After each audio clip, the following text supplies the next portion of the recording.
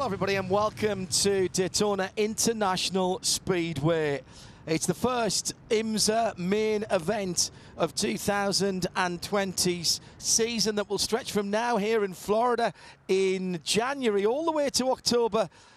Just, well, not too far away, 8.5, 9 hours drive, I suppose, from here at Motul Petit Le Mans Road, Atlanta. In between, we'll cover the length, breadth of the United States and head up into Canada, of course, as well. And sometime around about that final race, we will be crowning champions in the IMSA WeatherTech SportsCar Championship in both the full season and the Endurance Championship as well. Good afternoon, good evening, whatever time of day it is, welcome to the biggest sports car community on the planet.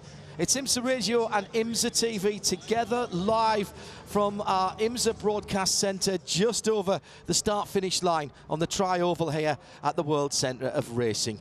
Joining us here in the IMSA Radio and TV booth, Jeremy Shaw and Johnny Palmer. Our pit lane reporters are Shea Adam and Jamie Howe, and I'm John Hindorf as we get ready for quick-fire qualifying action, 15-minute sessions. It's pretty much settle down, ring the bell, and get your elbows out. Get on the track, get your time in, and that's going to set your grid position for the weekend running of the 2020 Rolex 24 at Daytona. And it's all live here on IMSA Radio and IMSA TV.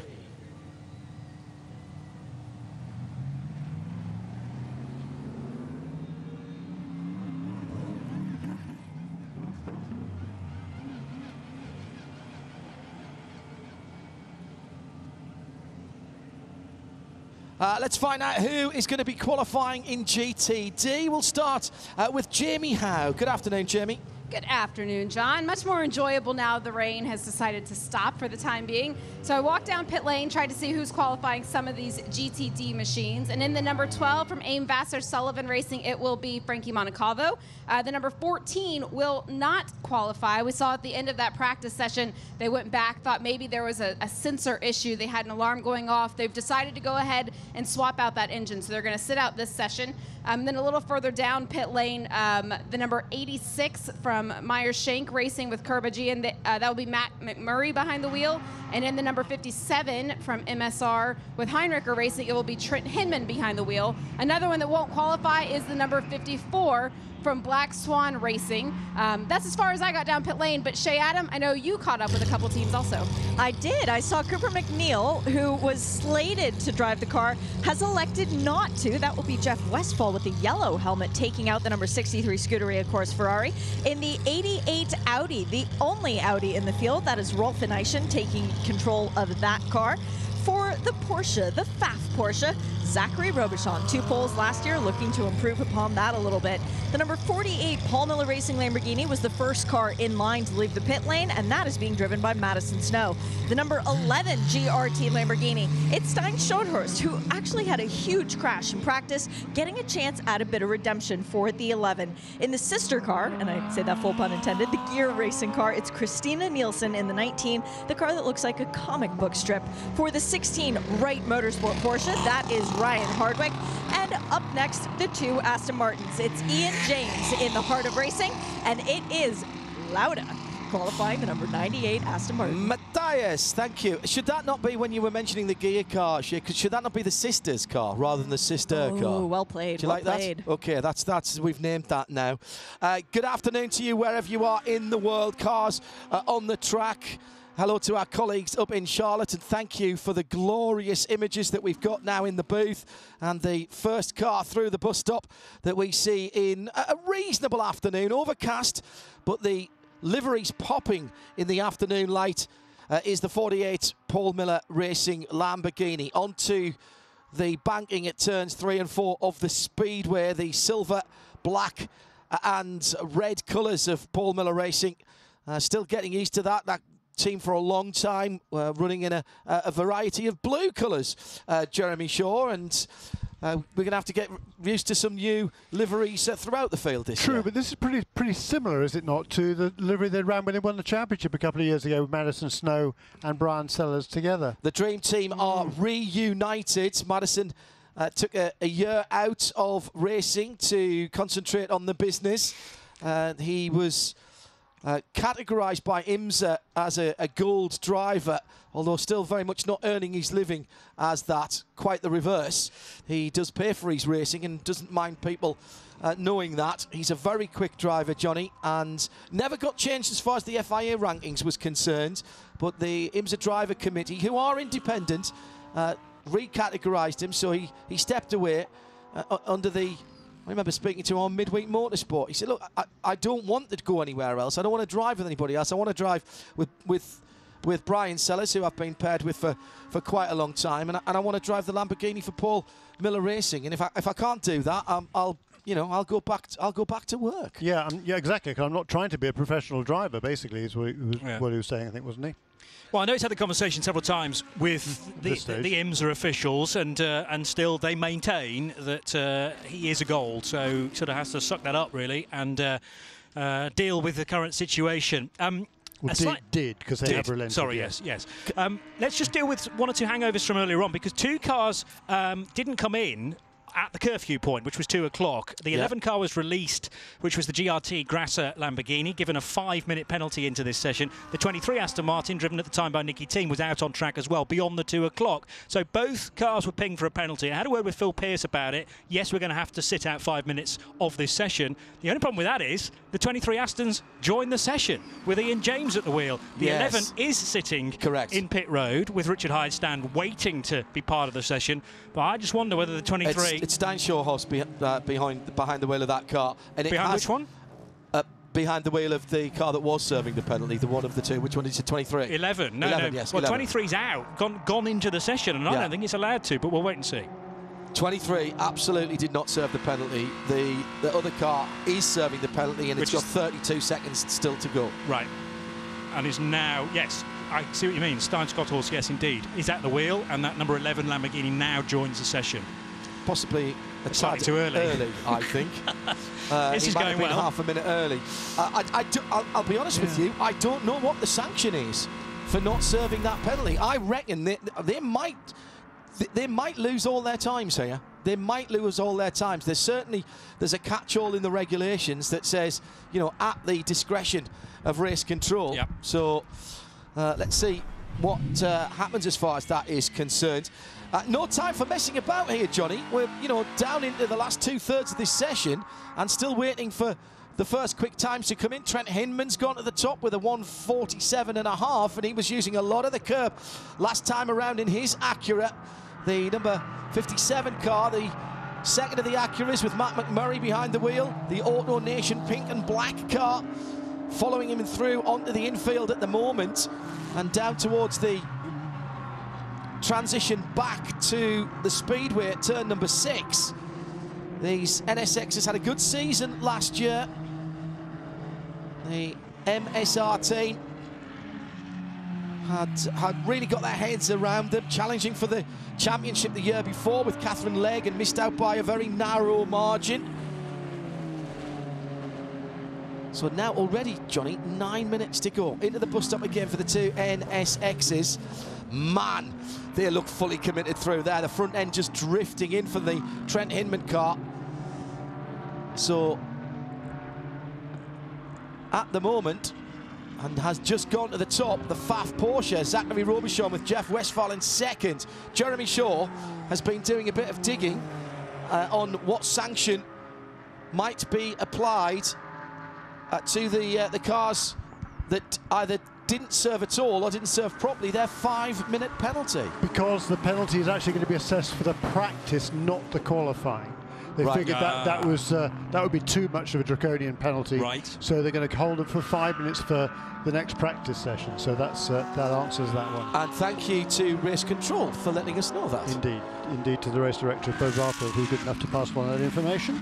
So new top time, the plaid Porsche of FAF.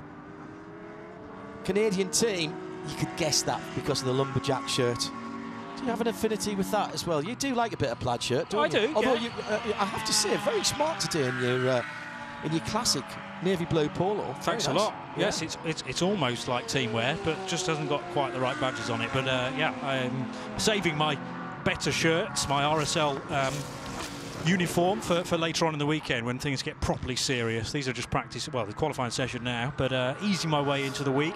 So Zachary Robichon on a bit of a charge, already fastest, 1:45.237, and showing improvement on this lap too. And that is a new qualifying lap record. Wow. It eclipses the mark that was set last year by the Brazilian Marcos Gomes in the Ferrari, so excellent job by Zachary Robichon. Zachary has come up through the IMSA ranks, hasn't he, Jeremy? Yeah. We're racing in the Porsche GT3 Cup Challenge USA. Did he do Canada as well? Absolutely. I thought he did, Yeah. So he's done both of the series sanctioned by IMSA, a single manufacturer series for the Porsche GT3 Cup cars, the cars that are a global formula for Porsche only racing, up to including the support races for Formula One in the Super Cup. And Zachary has been able to transfer his skills and knows how to look in the rear view mirror as well with his fast lap done. Really heads up driving by the young man. Yeah, because his next lap around was just fractionally slower at 1:45.256, which is also quicker than the standard from last year. So what a great effort there by Robichon. Jeff Westphal in the white and black WeatherTech Ferrari is in second position. He's heading out on our left-hand side as we look out onto NASCAR 1 and 2, and he's on the high banks of Daytona now. Let that Ferrari go. Not a thing in sight for him. He's got a cracking run down to the bus stop. Yeah, he has, yeah, but no toe, I suppose. I mean, it depends how best the Ferrari deals with the Speedway turns 1 and 2, but yeah, clear track is often a bit of a dream, particularly come the race, because it means you're leading generally. Robbie Foley up into fourth place then in the BMW for Turner Motorsports car number 96. Trent Hinman in third for Acura and Meyer Shank Racing. The BMW there, that's been pinged just a little bit since the raw test. A little bit of horsepower taken away, slightly smaller, a little bit less boost on that engine to give it a 10 kilowatt of energy less than before.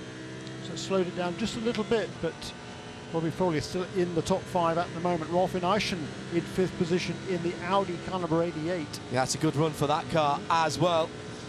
Live from trackside, sound and vision linked together. IMSA Radio and IMSA TV. Daytona International Speedway.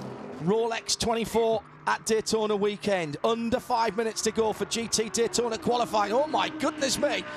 Rolf Eischen really hanging it out. He's just dropped down to 5th position with other people improving around him. He's on the high banks at the eastern end of the track at the moment, so that's 3 and 4 coming onto the tri-oval now, appearing from our left-hand side as we look down onto the start-finish line. He comes underneath us and crosses the line now and goes through. Does he improve?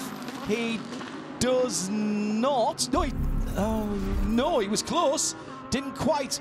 I wonder if he made a tiny little mistake and just dropped a couple of wheels off onto the dirt coming through back onto the speedway through the bus stop.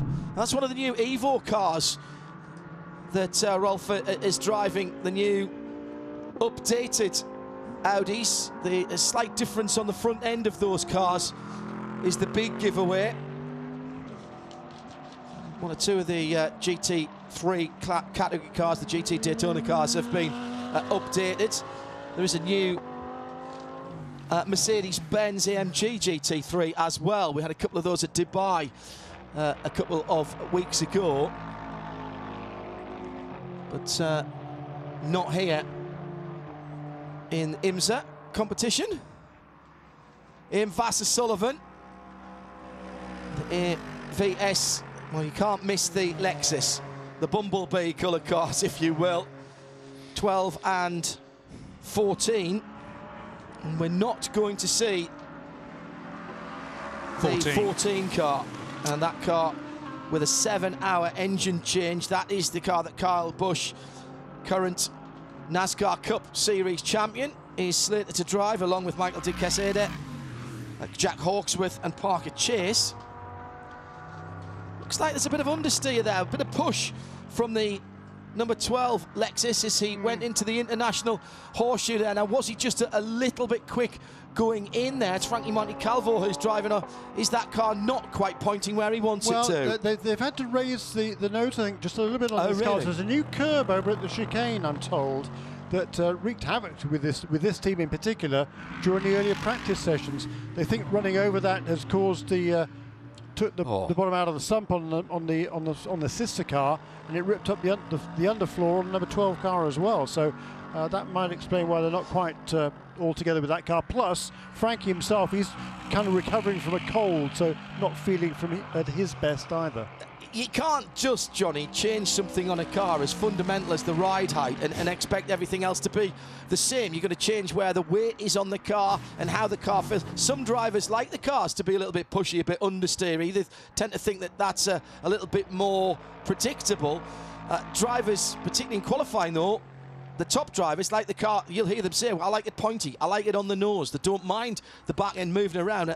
And that car, I would suggest, is the very antithesis of pointy at the moment. Well, yeah. The other thing is, when did this new curb appear? Since the Raw, presumably. So they test on a particular track, think the car is fine, and then a new bit of circuit infrastructure arrives and, really puts the cat amongst the pigeons. One car is out for that team for the rest of the day, and the other one's had to be worked on heavily. And as you say, you make one adjustment to, i.e. the ride height, and then that ripples through the rest of the car as a result.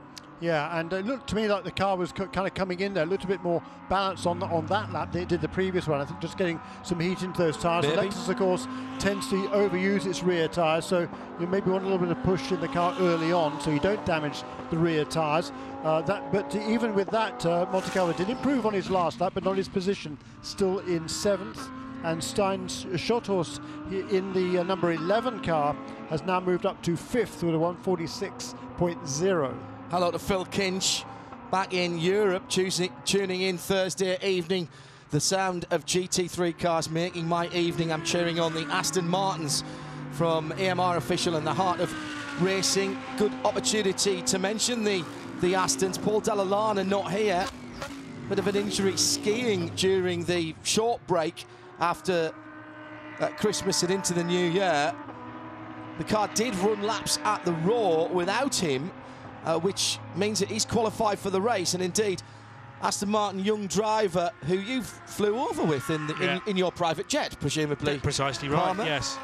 Just another 300 people on it. Yeah. Well, you've got a lot of friends. That's right. Party Central. Yeah, so it's Andrew who flew. Andrew Watson, who was added to that squad, which makes it a very, very impressive squad indeed. Matthias Lauda, Pedro Dalla, long-time cohorts with Paul Dalla, along with Ross Gunn, factory driver, and Aston Martin young driver, then Andrew Watson.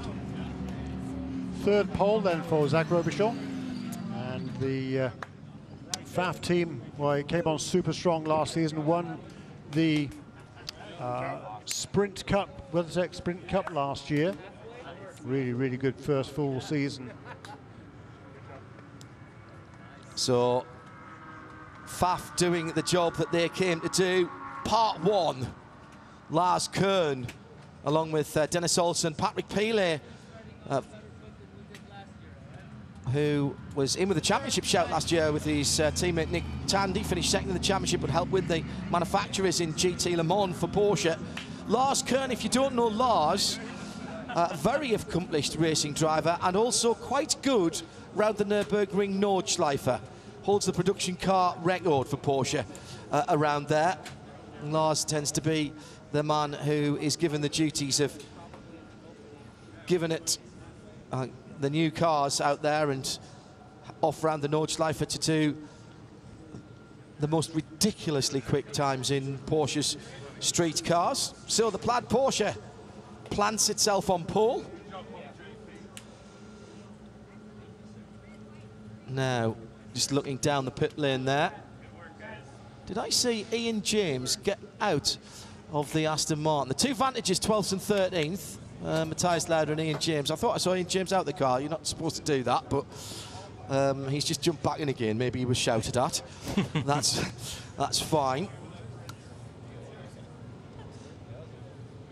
So, actually, I've got to say, the FAF team, JP, looking like, yeah, okay, that's it, you know, we kind of expected that, really. Yeah. Well, half a second, mind you. Quietly confident, and even more so, yeah, when they look at the times. They've got a strong lineup, and, you know, there's an argument as to how much actually single lap pace contributes to a 24-hour race, but it'll be useful to tick off some stints at that sort of speed with Zachary Robichon at the wheel, and backed up with a great driving lineup outside of that as well, as you mentioned, Lars Kern and others. So they'll be very, very happy with that. But the beauty of the balance of performance again this year throughout GTD doesn't really give anybody an advantage. Might give a certain car, you know, an advantage across, as I say, just one lap. But BOP is designed to be right across a stint, and that's tyre wear, that's you know, fuel usage, and how the car evolves through about a 55 minutes to an hour long stint for the GTD cars. Yeah, and it's not meant to completely iron out the different characteristics of cars either. So there will be some tracks and some conditions where a manufacturer or a configuration of car, a front engine, a mid engine, or a rear engine car, is inherently better, and that continues to be the case. I don't think. I think the guys at IMSA have done a cracking job. Jeff Carter and his team have done an absolutely cracking job in making the racing exciting without completely anaesthetizing it and, you know, and taking all the character away from it.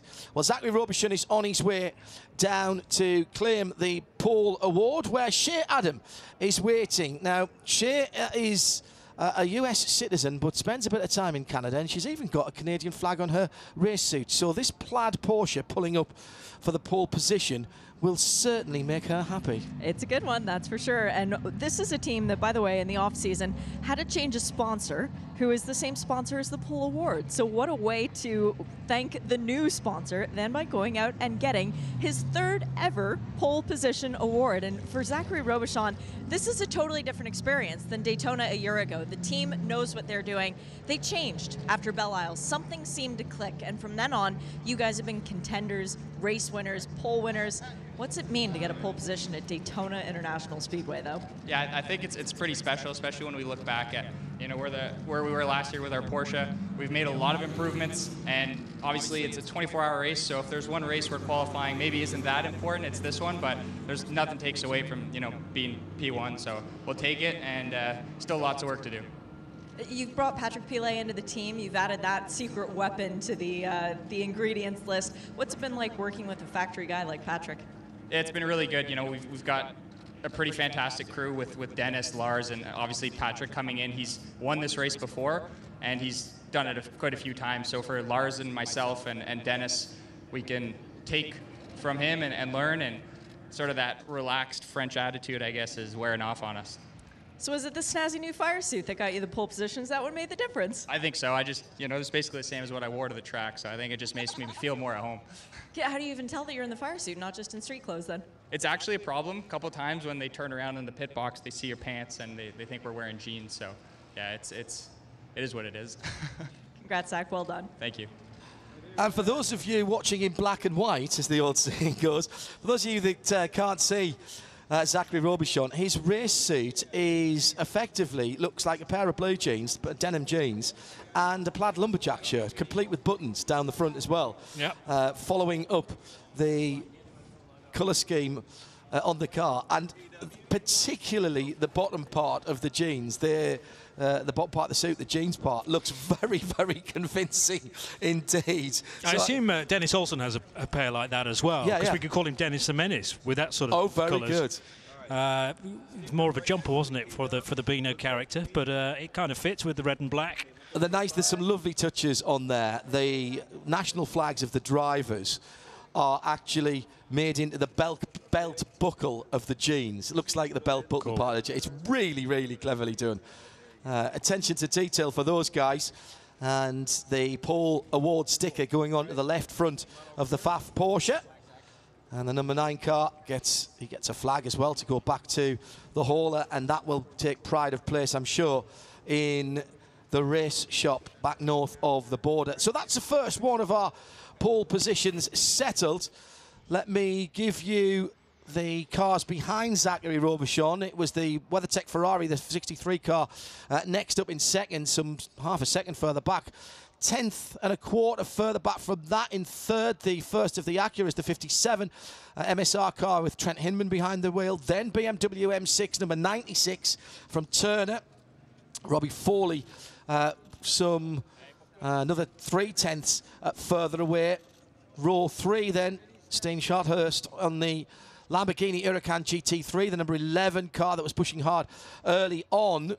Then the 88 Rolf van Eischen car. That's Rolf give it his best, and at one stage he was up as far as 4th position, but you'll have to start on the outside of the 3rd row. That's your top 6, all separated by less than a second. And in fact, Jeremy Shaw, you can go down to 8th position before we're a second away from the leader, and a nice spread of car manufacturers as well in there. Yeah, exactly right. 7 different manufacturers in the top 7 positions: Porsche, Ferrari, Acura, BMW, Lamborghini, Audi, and then Lexus. The first of the repeaters is Lamborghini in 8th spot. That's Madison Snow, the champion from 2 years ago.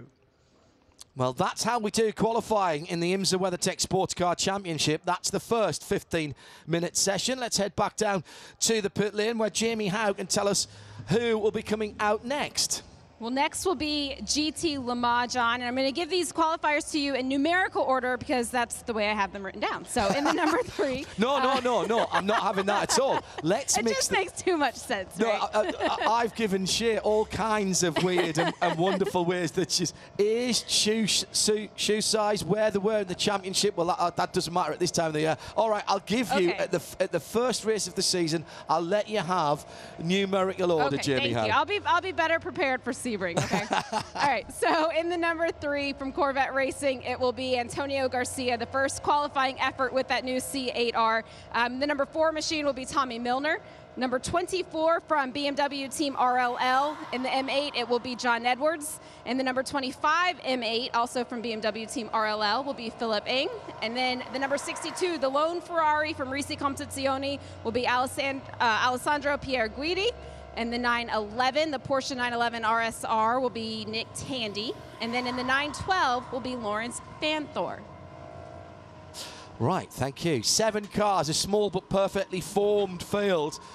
We've had a couple of practice sessions where mostly they've been paired up to Porsches, to Corvettes, to BMWs and the Ferrari. It was a little more mixed up in the last session. Where's your money going? Full dry circuit, not too warm, starting to rubber in. Are we going? We're at Daytona. Tandy's pretty good round here. Looks like the Corvettes are going early as the green flag. No one's too shabby around here, are they? No, they've. I think they'd like to put a stamp on this, if I'm honest. The C8 are radically different in looks, sound, and indeed engineering concept, with the V8 engine moved to the middle of the car, now sitting behind the driver. Listen, love it or loathe it, you've got to agree that at least that it's very purposeful indeed. Even the attention to detail of the pitot tubes out of the front of the car, which measure air pressure as they're going through, so that gives you particular measurements that the engineers use. That's even got a little fairing on it as well, just above the Corvette badge. They look purposeful. And certainly the dark grey car, the number 4 machine, the 3 is Corvette Racing Yellow. My goodness, it's very slippery out there. Huge understeer through the International Horseshoe for the 3. The 4's gone out behind. The dark grey car does look like it's been weaponised. It could be hung on a hard point of some kind of fighter, or maybe dropped from a Black Hawk, which is just going across the racetrack at the moment. The darker grey coloured car has a bit of F-16 and stealth technology in that car. It'll take a few minutes to get up to pace then. All right, Jeremy, 7 out there. We often don't see the full potential of the GT Le Mans cars until right at the ends of qualifying. We expect to see them out for the whole 15 minutes. The Michelin tyres will go that long. They'll be burning fuel off. Corvette, Porsche, BMW, or the lone Ferrari? Good question. He's given me a look like thunder there. Thanks, Hindhoff. The Ferrari's been slowed down just a little bit since the test here a couple of weeks ago. It was fastest then, I think. Yes. So, gosh, I don't know. Should slow it down by quite a bit on the straights. I'd say it's going to be either. It's either going to be Porsche, Corvette, Ferrari, or BMW. I think so. I think so. I'm going to go with the Ferrari again. Oh, are you? Are you? JP, you've watched all the practice so far, and you've been delving into the practice times from the Raw. I'm going to go with the Porsche one too, plain and simple. Yeah, I'm afraid. Could be right. I think they've got too much, and there's a lot of keeping powder dry through the first few sessions of the weekend, but the gap's too great for me. They've also been added a little bit of weight since the Raw test as well, 10 kilos or 22 pounds or so. But I fancy. Corvettes have been given a tiny little bit more power, a bit of weight taken out of them, is it? So I think the Corvettes will be strong. This really should be quite good fun. I don't think it's clear cut. Let's put it that way. No, absolutely. Johnny, you've had the advantage of seeing the Porsches in competitive action as the voice of the FIA World Endurance Championship for our Radio Show Limited broadcasts for that season, which of course started back in September, and you're halfway through that season. Although these drivers haven't had the competition, the car certainly has, and the data that their sister team running in the World Championship has had is eminently transferable. Yeah, and of course this being the American arm of Porsche Motorsport, so they look after these two cars, and it's the German side, formerly Team Manthey, possibly still Team Manthey. There's which is now wholly owned by Porsche. Yeah, okay. Yeah. They look after the the European cars, but the World Championship cars. But they talk to each other, and they know what the strong points are of those two new Porsches that run in the World Championship. They've already won 2 races, the shorter ones at Silverstone and Shanghai. So it's been incredibly good in the early days of this new car. Well, they don't sound like the old cars, but I'm not disappointed. That's a really interesting sound from the now 4.2 flat 6. And by the way, a Corvette just went past us. No, it didn't, Jeremy. It did. No, I would have felt the ground shake and my sternum rattle. I know. No way. What I'm not sure I like that, Just stick that in for some of the, classic vet fans. Oh, my goodness, how close to the inside tyre bale there at turns 1, at the apex of turn 1 for Porsche number 911. Very close indeed. Green spots on the top of the headlights. Those little 4 running lights. Green spots for the 911 and yellow for the 912. You'll know that if you have downloaded Andy Blackmore's Sporters Guide that he does for IMSA and on behalf of IMSA. Also pick one up here at the track if you're on site, www.sporterguides.com. Andy Blackmore's guides done with complete buy-in from the teams, the original and best. Well done, Andy. Another cracking set of guides for this championship and for the Michelin Pilot Challenge as well. So Nick Tandy out there in the 911. Now, one thing that I've noticed about the Porsches when they were going out, and this is never ever a good thing, and it takes me back to the first iteration of the 991 shaped cars, is they are porpoising. They are porpoising down the back straight before they break into the bus stop, and Shea's just said exactly the same as they're coming through the tri-oval. Now, anybody who's owned a 911 will tell you if the front end is pottering around and bouncing up and down, that's not a good feeling. No less light than Dario Franchitti once told me that if you're pushing on in a Porsche, make sure you fill the fuel tank up. You never want to be on really light fuel because it's in the front and it's crucial to the balance of the car. And that's a street car. And I've not seen a Porsche bounce like that for a very long time, Jeremy. Remember that when they had the 991, the first iteration, I think it was, of the 991 after they'd come from the 997 shape. And that car, when it was fast, it was very fast. When it wasn't, it was awful. They had a very narrow setup window for that car. So we'll have to see what the times are like. Well, not bad. Nick Tandy's just gone to the top with a 44.3, but that won't be good enough, Jeremy Shaw, for pole position. It won't, not by a long chalk. Nick Tandy does indeed hold the qualifying lap record here. That was a 142.257. I wonder if they are on low fuel there. Nick Holland has just noticed it as well. He's tweeted in at IMSA Radio using the hashtag IMSA Radio. In the background, folks, T24. this is a Corvette. Oh, we've now got away from that. I'm sorry. But, yeah, if you heard that underneath us, no, I didn't. That's the Corvette now, these days. Get used to it. Well, but don't forget the engine's behind the onboard camera now rather than in front, which is going to change. There was no throaty grumble there. It's a big difference past our booth, isn't it? Yeah. Still normally aspirated, that engine. It is, though. yeah, But it almost sounds like it's turbocharged. Yeah, a lot of people said that when they saw the footage of the car. Here it comes. It should be here soon, shouldn't it? Has it gone through? A lot of people, Johnny, interestingly, when the first... it did go through, went fastest. Well, 143. Well, a lot of people said when the first footage was leaked by Corvette Racing from a Sebring test, oh, that's a turbocharged car.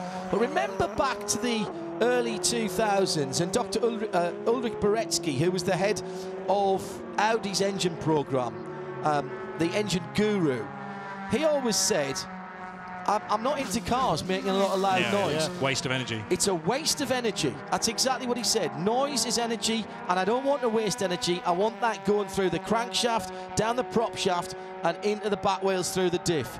Interesting. Discuss. I think the noisy cars sell better.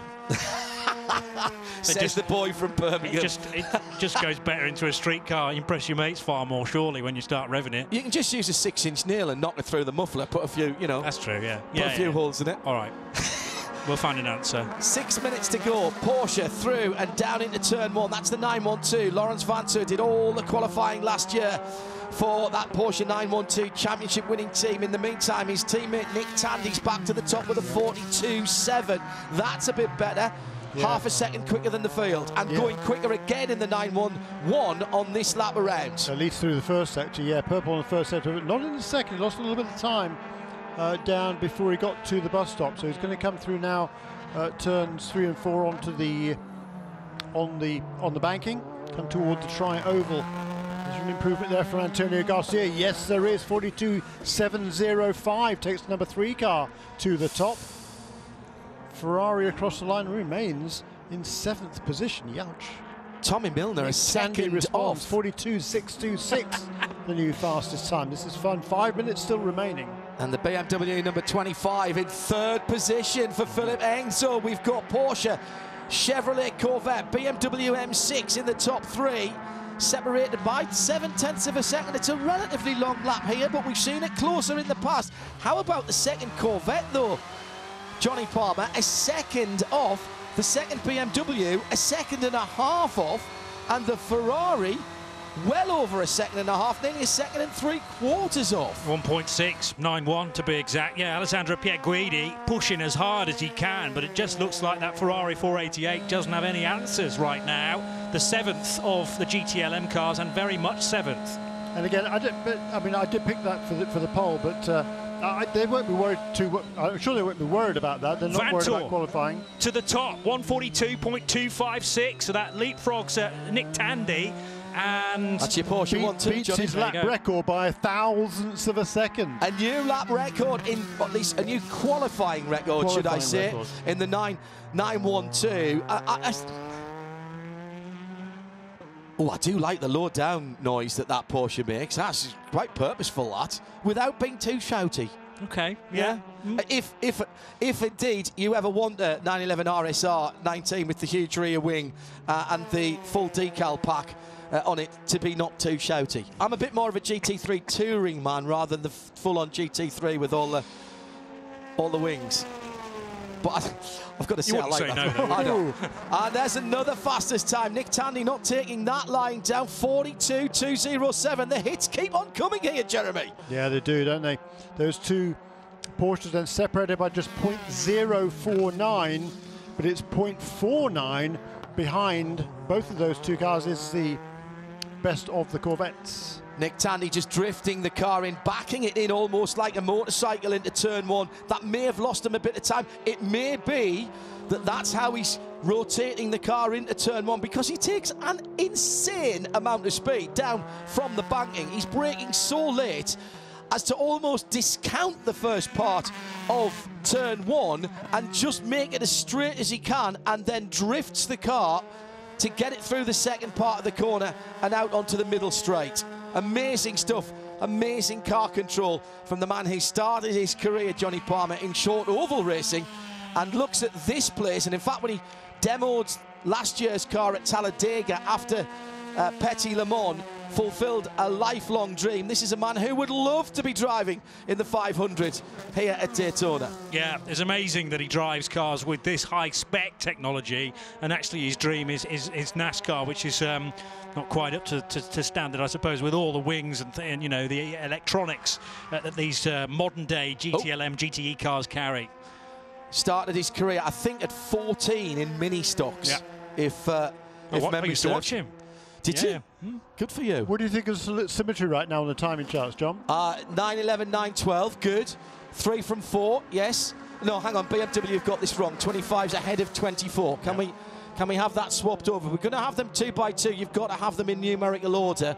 Ideally, of course, we should have the whole field in number order, but, you know, that would please Corvette. Not so much the 9:11 and 9:12. They'd have to be all the way down. But I'm happy 2 by 2 by 2. Who, I'll tell you who will not be that happy is any Ferrari fans. As Jeremy says, it doesn't matter that Alessandro Pegguidi is going to start 7th of 7 when you've got 24 hours and potentially 800 laps of the track here to do. But I think they would like to be a bit closer than 1.4 seconds. They've trimmed a couple of tenths off there. Inside the last minute, the Porsches have lifted out of it. Yeah, but you know Rick Mayer's not going to concentrate on qualifying around here. The engineer there at Ricci, so you know they're looking more for consistency. Last lap around, Pegguidi did improve in each of his 3 sectors. That was the best time that he could have managed. Tommy Milner's on a slightly better lap this time around. He's in 4th position at the moment in car number 4. 33.535 through the first sector, and quicker again through the second sector as well. Do you know, I love the calibre of endurance racing fans. Rob Chalmers, who rather knows what he's talking about, he says, I'm watching that Porsche 911, both of the cars porpoising from front diffuser stall out, I reckon. The infield undulations aren't nearly as bad as what's happening on the banking, so might be just a little bit of an aero issue with that car stalling out. So that could be fixed maybe by a bit of rake adjustment, maybe by a bit of ride height. Is it a chosen setup for qualifying, well, and they're going to calm it down again for the race? Well, Vantour does that, absolutely. Checkered flag out. Tommy Milner did improve on that lap to get within 1/10 of a second of Antonio Garcia. His teammate is right behind him out on the racetrack. Also an improvement, he's getting a tour, for John Edwards. He's getting a tour. Those two have got one more lap to do, and the Corvettes are giving each other a tour here. This could be a concerted Corvette effort to steal away pole position from Porsche. Checkered flag is out. You're allowed to finish at the lap you're on. The 911 will go no quicker than a 142.2, which is quick enough at the moment, but 142.256 is the teammate car, and that is on Speedway 3 and 4 at the moment. Coming on to the tri-oval for Lawrence Vantour, stays in the middle of the road, traces the shortest distance to the flag. It's not a bad lap. It's not been. He was quick in the first sector. He does improve. He doesn't. Not quite fastest of anybody in the last sector, but doesn't improve. My goodness, that was just a slight mistake, maybe in the middle sector. No, I think it was just a great, and a great first sector for Nick Tandy, because he had a couple of tenths on him in the first sector to Tandy over Vantour. What about the vets? A very good centre section for Antonio Garcia. Will they come through and steal away? Can they manage somehow to split these Porsches, even if pole position's not there? Can they get a Corvette C8R on the front row across the line? Milner improves, but not quite enough. No, it's Garcia that improves, but not quite enough. Still 3 tenths away. Found a couple of tenths there, Jeremy, but Porsche 1-2. That means we're buying Johnny a drink tonight. That was it. Sorry yeah, if I true. extracted any excitement out of that session. That by was the way. interesting. Yeah, Interesting. I didn't know for a fact, but the signs were there earlier on in the in Yeah, the no few question days. they were. Yeah, but the number 3 car there towing the number 4 car picked up a couple of tenths of a second on that final lap. Yeah, very good indeed. Wicker Bill says, are they the same spec Porsche in the WEC? Now, if so, they sounded amazing at Silverstone. Yes, they are. This is the first time we've seen them in anger here in the US, as we were mentioning earlier on. Johnny, our voice of the WEC, live free broadcast on the RSL network of audio and visual channels, has seen half of that season. They're the same type of car, but they're not the same cars, of course. They're different chassis. Different chassis, yeah, absolutely. I do like this new colourway. They've gone back to the Porsche shield shape. If you look straight down on the car, the front apes, the whole car colour apes the Porsche shield that's on the front of every Porsche, which has elements of the Stuttgart town coat of arms on it as well. But having gone from just red, white and black, there's a bit of grey on there and a nice red stripe down the middle. Just needs one over the top, doesn't it, to make it the cross of St George, really, on there for us English fans. Nick Tandy then claims another pole position. They started well last year. Plain carbon helmet for Nick after all of the special liveries that he had last year. Simply has Nick written on his overall belt. He'll take off his helmet and then we'll have a chat with him. Let's go down to Jamie.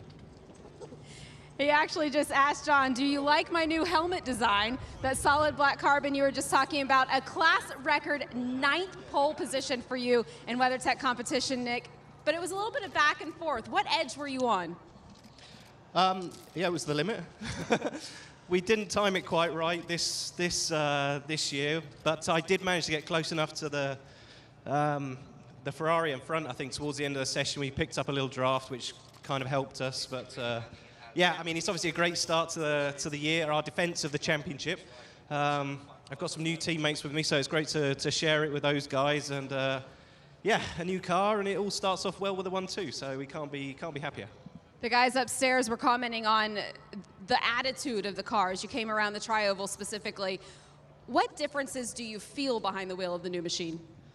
I mean, everything's slightly different, but it's still a racing car. It's still a Porsche. It's still got its Porsche DNA. You know, you press the pedals, you turn the steering wheel, and you feel what the tyres are doing underneath you. But all the magic is done back at the factory and back in the garage.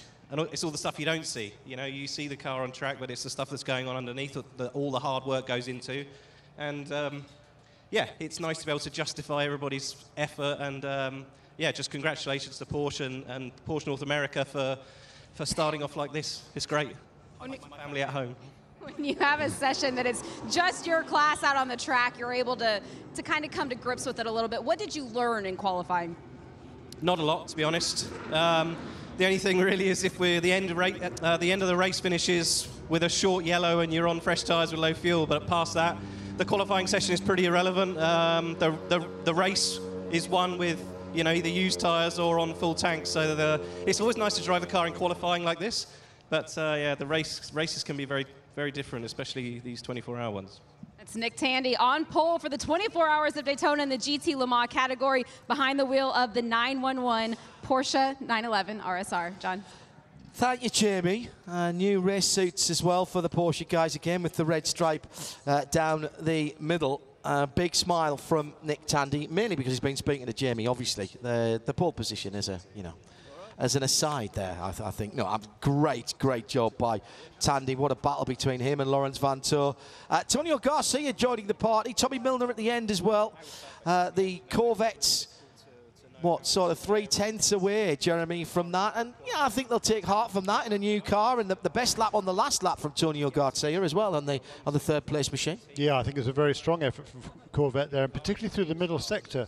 Both of the cars in particular, Antonio Garcia, I think, might be fastest of all through that middle sector. She's not showing up as purple on our scoring monitor, but maybe Lawrence Vantour just isn't kind of showing up yet because he hasn't crossed the start-finish line. But still, he was quicker, Antonio Garcia was, through the middle sector than Nick Tandy, so that bodes very well, I think, for Corvette. Let's go down to Shea Adam, who has our qualifying drivers for the prototype category, starting with DPI and Accurate, if you would, please. Which one would you like? The number 7 is Ricky Taylor, the sister car, the championship-winning car from last year. Juan Pablo Montoya is driving in the number 6. If we go... 55 Mazda. 55 Mazda, Jonathan Bomarito. That's the red car. That's the red one. The 77, white one. the blue, the black, red, and white car. The one that broke the unofficial fastest lap time from last year. Well, who was on pole last year? That would be Ollie Jarvis. Who is qualifying the 77 this year? That would be Ollie Jarvis. 81. 81 is Henrik Hedman. Okay. For Dragon Speed. Yeah, looking great in its Evel Knievel look-alike colour schemes with those stars and stripes. I'm still getting used to seeing the Mazdas in 2 different liveries. Sorry, who did you say was in the 55, Shea? Sorry? The 55 is Jonathan Bomarito. Thank you. Saw the blue helmet there. Excellent. Right, who else have you got? 52, the PR1 Matheson Motorsports LMP2 car that was fastest during the Roar. That is Ben Keating, once again driving that car for the qualifying session. In the Tower Motorsport car, that's one that's assisted by Starworks. It's John Ferranos, who going out there to represent Canada. Number 8 for that car. The number 31 is the Whalen Engineering Cadillac. That is being driven by Felipe Nasser, so that'll be a very fast car. Number 18, which is another one of those LMP2 cars, the Era Motorsport car. Dwight Merriman taking the qualifying duties for them. In the 38, the last LMP2 car, that's Canadian Cameron Castles getting the honor here at Daytona. And for the last 3 cars, well, they're all Cadillacs. JDC Miller Motorsport has Tristan Vaudier behind the wheel of the 85. It's Joao Barbosa for Mustang Sampling, trying to represent their honor. And for the 10, the defending race-winning team, that's Ryan Briscoe, new boy, getting a chance to go out and qualify. Very interesting, and he's first in line with that number 38 Sentinel Spine car in behind. The key thing there is the 5 Mustang Sampling. We were seeing that last year at Jeremy Shaw. And it is still the 5 Mustang Sampling car. It's still got Joao Barbosa behind it. But they have changed teams this year. Mustang Sampling is the presenting sponsor of the car, and they've moved teams for the running of that car over the winter months. Yes, indeed, to JDC Miller Motorsports. And just going back briefly, though, to the qualifying drivers here. In LMP2, it has to be the bronze-rated driver that qualifies the car. And the only team that has more than 1 bronze-rated drivers in there is the Performance Tech Motorsports car number 38 with Cameron Castles, Robert Masson, Kyle's father, and Don Yount. As we heard Shea say, it's going to be Cameron Castles who qualifies that car. Every other car in the class, that's kind of mandated by the regulations because they only have 1 bronze driver in each of them. Soul Red Crystal Mazda number 77 looks absolutely a picture down there on the pit road at the moment. It's been polished within an inch of its life. Green flag is in the air now. The countdown begins, and leading them out then, that number 10 with Ryan Briscoe. Very complimentary about the Cadillac from Connington Minolta Racing, run by Wayne Taylor Racing, of course. And he, returning to prototype duties, leads out the field for this 15-minute dash for overall pole position. The LMP2's not really in contention now for the overall as they had been in previous years. A couple of seasons ago, they went right down to the wire. But since then, the regulations here have changed, and the LMP2's put into a class by themselves and slowed down considerably. In fact, actually, the DPI speeded up as well to make a little bit of a performance differential. Oh, dear me, there's everybody really struggling coming out of the pits. Remember, no tyre warmers allowed in IMSA competition. And what I'm seeing, Johnny, in the first certainly lap or so, particularly at the International Hairpin, is in the middle of the night, coming out the pits. You might not want, we were talking about tyre allocation earlier on, 38 sets for the DPI. You might not want a new set on. No, I'll just keep me warm but nicely warmed set of Michelin's on. Yeah, certainly not brand new tyres, because of course you've got that releasing agent on the top of it as well to take it out of the mould. That's what makes them look silver. It's got a silver so you've got oxide, to scrape all that off and scrub it clean, and that won't have been done by the point that you get to the Western Horseshoe. So that's the reason why Dixon was really struggling to turn the car in there on the right-hander. Also the reason I think that the Acura Team Penske this morning went, what, 3/4 of the way through the session before they actually turned any serious lap times. They're just going in and out of the pits and scrubbing a new set of tyres. Scrubbing in tyres, doing driver change practices. I mean, you know, interesting. Very interesting. Big picture. I know this is a 24-hour race, guys, and it'll take a couple of laps, I think, for these guys to get up to speed here. I know this is a 24-hour race, but there is a cash here. There are bragging rights, and certainly for your manufacturer and your team and your sponsors, there is value to being pole position for the Rolex 24 Hours of Daytona, isn't there? Yeah, big time. Oh, yeah. Without a question. I don't even know whether that actually enters anybody's mind now. It's just automatic. So Ryan Briscoe then heading down towards the same point where he really struggled for grip. Look better this time. Yeah, much better, just because that's the beauty of what an outlap gives you. I just wonder whether maybe even the second flying lap, though, will be even better, because those tyres from a completely cool temperature are still building up to full race pace. Cadillac engine on the banking, going to full revs.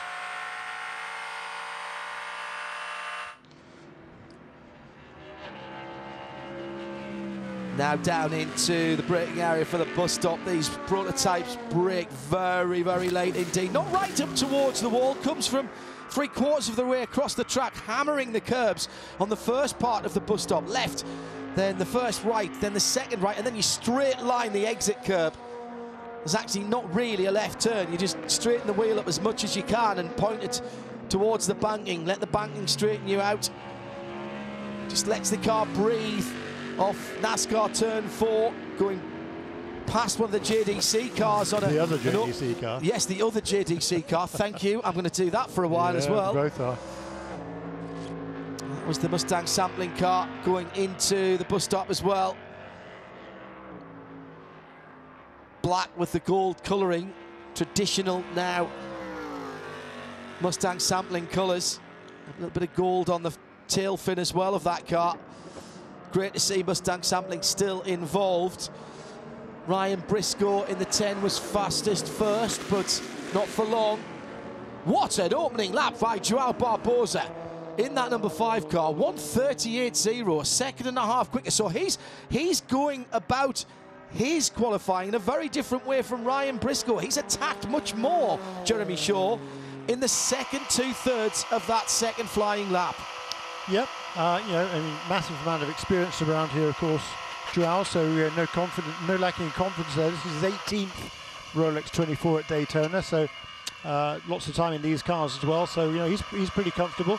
But on the next sector, there was a purple there for Ryan Briscoe, but that's gone away, so it must be, it's Tristan Vautier has gone purple actually in the first sector. He hasn't even yet turned a lap time, no. Yeah. So Juan Montoya fastest in the last sector in the number 6 from Acura Team Penske, with the blue highlighting on the front of that car, and he's already into his next lap, and that has translated into a quick first sector. So that's one to watch. Everybody trying to get their laps in early. It's Ryan Briscoe, Cadillac number 10 from Cadillac number 5, and Joao Barbosa, Felipe Nasser in the 31 Cadillac in 3rd. But there's 3 seconds between those top 3. yeah, certainly good lap there by Ryan Briscoe. He's completed one more lap in the 2nd and 3rd place cars at the moment. 35.0 for Briscoe.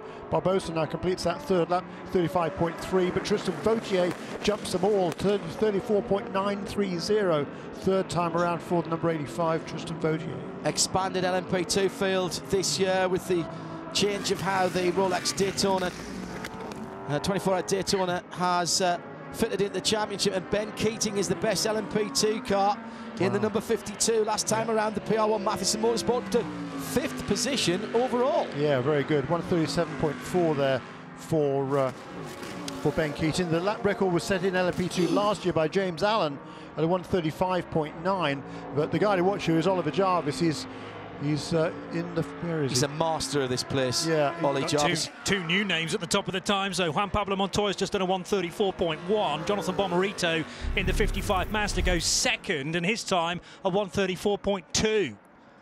The 31 Whelen red and white car really hanging it out and getting airborne going into the bus stop last time around for Felipe Nasr. His reward is 4th position, but 7/10 off, and Jarvis goes through underneath us and goes to pole position by half a second, and it's another half a second back from Montoya to Ollie Jarvis's teammate in the 55 car. And only 27 thousandths away from his pole position record set last year, Oliver Jarvis. 133.712 he's done already. But Ryan Briscoe on this lap, he was about, I think he was 3/10 quicker. The time's gone away now for Jarvis, but purple for Ryan Briscoe, 3/10 quicker. 134.4 he turned on the lap, but a blistering final sector. Jarvis absolutely extraordinary through the dog leg in the 77, the white Mazda. Such commitment from the Englishman in the 77 car. This is going to be lap record this lap, no question. If you get, he's had a clear lap, Jeremy, yeah, and if he keeps this clean, he's into the bus stop now. Let's see how much Kirby takes. Oh no, that's lovely, lovely and smooth. Doesn't even use all the road in the bus stop. That Mazda is turning exactly as Ollie Jarvis wants. It's the run to home now. And a very low line through the banking. They're just taking the shortest possible route around here without scrubbing off speed. Right down on the yellow line through NASCAR 3 and 4. A little bit wider than I'd have expected off turn 4, but tight into the tri-oval. Across the line he goes. Now, 6:39 to run. It's quicker. It's quicker, but not quick enough to beat his record. Lost a fair bit of time in the middle sector there somewhere. Maybe it was going on to the banking. Now, I didn't see it, but has he lifted? I think he has. Will soon get his first sector time. Doesn't look to be as committed. He's got time to cool the Michelin tyres maybe and have one more go at it. Behind him, Montoya, 134.1. He's just done a very slow lap, so he's cooling his Michelins. Now, will he stay out and have another one? 34.2 from Jonathan Bomarito. So that was a little improvement. So half a second between the top 3, then 2/10 further back Felipe Nasr with that spectacular but not particularly tidy lap in the 31 Cadillac. By the way, I'm not saying I could do any better because I couldn't, but I think there's time there for Felipe in the 31 Whelen car. Yeah, and 6 of the 7 cars then within a second. The only one who's not is Joao Barbosa. He was the guy who went hell for leather right out of the blocks, was fastest on the first lap, but did he go too fast too soon on this set of Michelin tyres? Ricky Taylor's taken a while to get up to speed, but he is now up to 6th position with a 134.580. That's in the number 7 Acura Team Penske DPI. So that car, the sister machine to the one that's currently 2nd and being driven by Juan Pablo Montoya. So 2nd and 6th for the Penske cars. Purple there for Montoya in 2nd place, 134.154 on that last lap, having cooled down those tyres for one lap. John, I know we did go quicker that time around. Rob Chalmers has just said, I'm not sure who was in the 31. It was Felipe Nasr. Rob, you are clearly watching the pictures on the international straight. He said, I don't know whether they clenched coming into the bus stop, but I certainly did, and I'm 4,500 miles away. That was quite a squirm and quite a leap over the curb, wasn't it? We've seen 1 or 2 cars do that. That's where you gain a load of time into the bus stop, as violent as it looks. Yeah, I love the fact that everyone round them. Oh, we've got some debris on the circuit in the bus stop, and the yellow and red flag out. Yellow and red flag, often people talk about that as slippery surface. It just actually means something's on the track that's not there. It can be rhymed with something on the track, but I'd rather not in the broadcast. I'd like to keep my job. So that is going to cause a little bit of a problem. You don't have to slow down as you would with a stationary yellow. It's just there to warn you that there's something on the track, so you're still allowed to improve your time there. I love the idea that there is a community here at the track. And by the way, the infield is packed with spectators. I have never seen a Thursday crowd like this before. There's extra camping being opened up. It was bonkers getting in this morning because of everybody turning up early to the event. This is going to be a big crowd here this weekend, and great to know that you're all tuning in sound and vision on IMSA TV or on radio-show.co.uk, and of course listening on RS2 IMSA Radio. We'll have the whole race for you live on XM Sirius Sirius XM, excuse me, if you're here in the States on Sunday. 107.9 around the track as well. If you're listening on the PA here and you want to go back to your RV or your car, you can tune in as well. And of course, the scanner frequency, if you are so equipped, as always. Scanner frequency 454. Oh, it's a big off for the accurate number 7. Big off for Ricky Taylor. Seemed to have lost the car very early. He's gone in nose first, destroyed the front. This, I think, will be a red flag. 2:45 to go. And that was going through the bus stop and lost it completely in the first part of the bus stop. Car did not turn at all. Probably took a bit too much curb, but I'll reserve that. The good news is Ricky's fine. The thumbs up to the marshal. It popped the door open. I don't think he did that himself. Now that he was very committed coming into the bus stop. Got airborne. Inside curb. Got airborne. Yeah, that's that new curb on the inside. We talked about that during the GTD session. Several drivers have told me that's new since the Raw, and it looks like the car just turned in a little bit better than Ricky Taylor had expected. It got well airborne, and he lost it when he came back to the ground. Yeah, it wasn't quite straight. Didn't nail the landing. Would have lost a 10th in gymnastics for that. All the car bunny hopping up and the car pitching first to the right, then to the left. He so nearly caught it. The reflexes of a cat on energy drink almost got it back. But a heavy frontal impact and the door popping open. He hit the tyre wall on driver's left in the middle towards the end of the bus stop. And he was about a couple of feet from missing that tyre wall and hitting concrete. But the tyre wall does its job. It dissipates the impact, and Ricky's out. He's having a look at the front of the car. Well, I tell you what, I don't think there's anything he could have done about that. Nothing at all. If that's the line through the corner, nothing he could have done. Clock continues to run. No, he took a bit too much curb. I mean, yeah. And then it's just the pendulum effect, isn't it? Because the engine's in the back of the car and it starts swinging around. And like you say, you can try and react. I think it's as much as how much curb you take there now, it's the angle at which you hit it. And if you can get it straighter and land straight, you're fine. Ricky's problem was he was slightly still turning left as he landed. You don't want the car that far off the ground. That was way off the ground, wasn't it? I mean, arguably, I think the 31 was further off the ground when it had hit its moment earlier on, but it seemed to just land and deal with it far better. Yeah, I think it was I'm a little straighter with the crash structure of the front of that car, because the crash box, the nose cone, is all completely intact. That's where all the really strong carbon fibre is. Ricky has been picked up by the ambulance. We don't read anything into that. That's standard operational practice. There will be no more running. Yeah, he opted in. Yeah, he walked in. Helmet, he got out, no problem. Dramas. And therefore, Ollie Jarvis, once again, is the king of Daytona. Yeah, and surprisingly for me, the lap record stands. Although the car hasn't really been slowed down, I don't think, since the Raw test. We've seen lap records in the both of the GT categories, but not, I'd say, surprisingly to me, in DPI. The two push laps. 133.711. The two fast laps from Ollie Jarvis, 133.712, 133.711. Yeah, that's all right, isn't it? That's pretty consistent.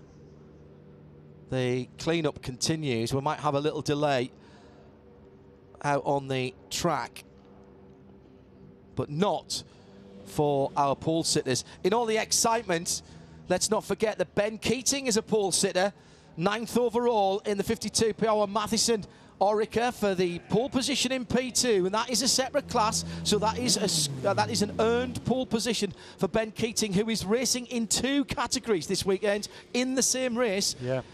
And that is his second pole, because he won his first pole last year, remember, in the Mercedes in GTD, didn't he? So yeah, 2 different classes. Yeah, very cool. Very cool indeed.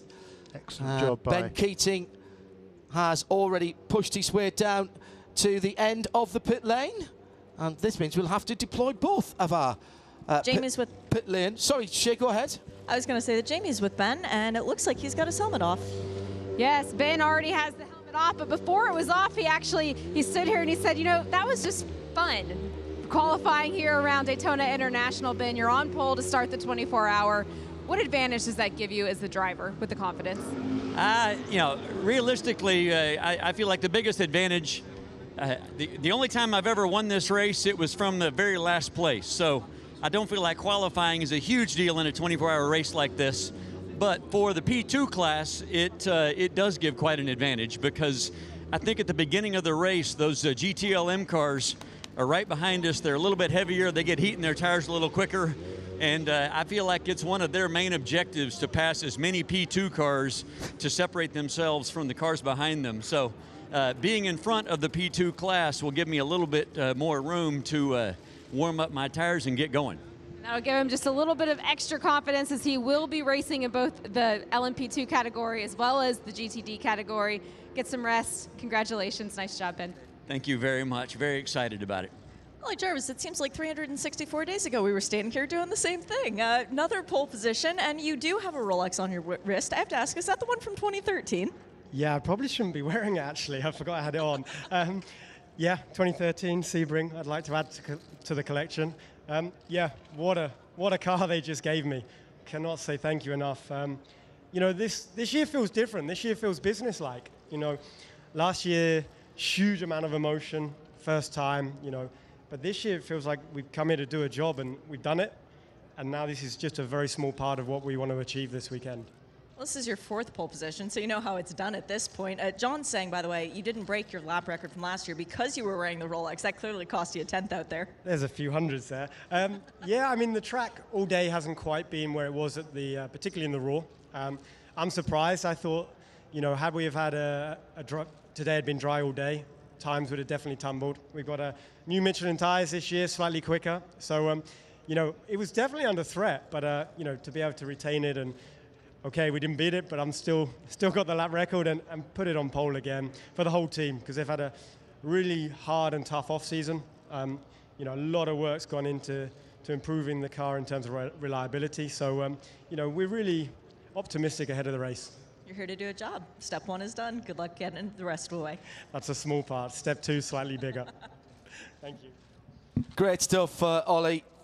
And hello to the family back at home as well. Actually, I'm not sure if Chelsea's back at home. She might actually be here this weekend, but I know she tunes in if she can. So your boy done good. The Acura number 7 looking a little the worse for wear there, JP, and that's going to be another long night. I wonder if that car, you know what, the crash structure looks, the nose box there looks very, very intact. That's what I said, yeah. My worry would be what's happened with the suspension, and how far particularly the right front wheel has been pushed back in the structure. Yeah, left front probably was, I mean, it was a pretty much, it wasn't a glancing blow, let's put it that way. Certainly not. I mean, thank goodness he didn't go off a couple of probably meters further along though, because that's bare concrete then, and thank goodness that, you know, there was 3 layers of tyres which really did cushion the blow. It wasn't very far away, the front of the car, from actually connecting with the concrete though. So much was that cushioning effect. But delighted to see that Ricky, first of all, well, the door was open for him, but thumbs up to the corner workers straight away, and he did sort of leap out of the car and into the rescue unit. But they'll be checking him over now for anything nasty like concussion, which could be a delayed effect. And just again to make the point, Tom Davies has tweeted us here at IMSA Radio using the hashtags IMSA Radio R24. The red and yellow flag was indeed out stationary on the entrance to the bus stop, and described there by Tom as the lack of adhesion flag. It is used for that, but it basically means there's something on the track that shouldn't be. It can be lack of adhesion. In this case, I'm pretty certain it was for debris. There was some debris in the middle of the track. Not significant enough for the session to be stopped, but certainly there was a little bit of carbon fibre debris. Well, we have our pole sitters, gentlemen, for the Rolex. Congratulations to Mazda and to Ollie Jarvis, to Nick Tandy heading a 1-2 for Porsche in GTLM. Ben Keating takes LMP2, and it was the FAF Porsche in GT Daytona. They have the headlines for now. Who gets the headlines on Sunday at about 20 minutes to 2 o'clock. Stay tuned to IMSA Radio and IMSA TV to find out the answers to all those questions. We'll be back with nighttime practice live from Daytona on IMSA Radio and IMSA TV.